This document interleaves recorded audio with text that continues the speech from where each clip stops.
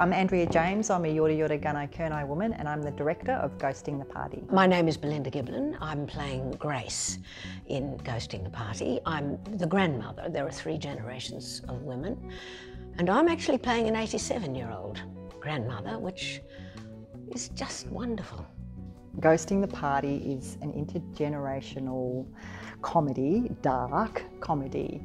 And it's about womanhood, domesticity throughout the ages, but it's also about death. Grace, of course, because she's 87 in this play and wanting to top herself, basically because she's got nothing left to do.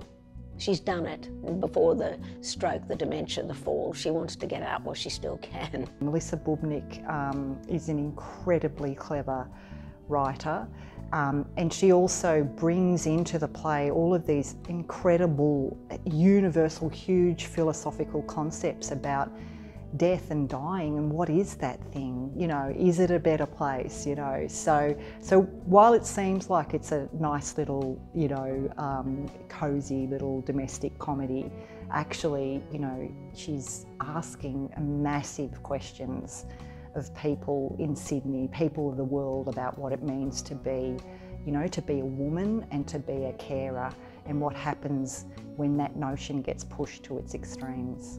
It's been wonderful that I would say in the last decade I have had a real,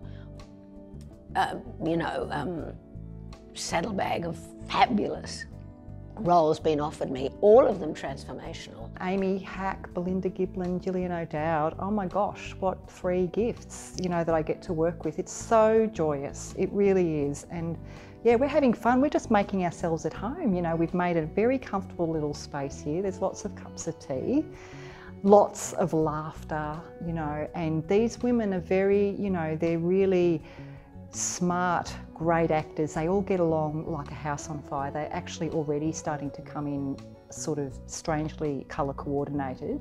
All of us got on immediately and have real, I think, real rapport. We're all quite earnest actors, making lots of offers, and that's wonderful to be in a cast like that. It's actually a very womanly space, and that's just such a beautiful, rare thing, you know, in theatre, to be really working in this quite deliberately feminine space. And I think that's actually what Melissa's asking of us. I have to say, Melissa Bubnic is a glorious writer.